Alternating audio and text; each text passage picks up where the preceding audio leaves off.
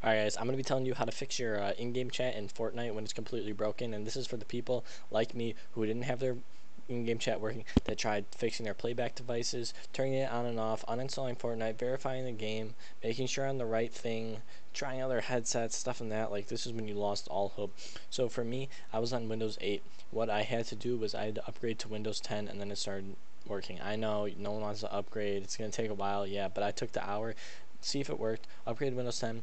My in-game chat started working, and I know you guys start thinking like maybe you have to pay for the Windows 10, but no. If you have Windows 7 or Windows 8, there's a link in the description of this video that is going to be a free download to Windows 10, just a free upgrade. Just download it, come back into Fortnite, and your in-game chat will start working. You don't have to change any settings. Just make sure you have your in-game chat on, and then whatever push to talk you want, and it'll start working.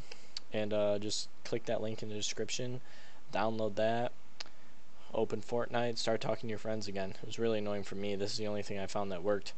Alright guys, so if this helped, I would love for you guys to subscribe to my channel. I'm trying to get to 1,000 subs pretty soon. I would appreciate it. Also hit that like button if this helped you guys, and thank you.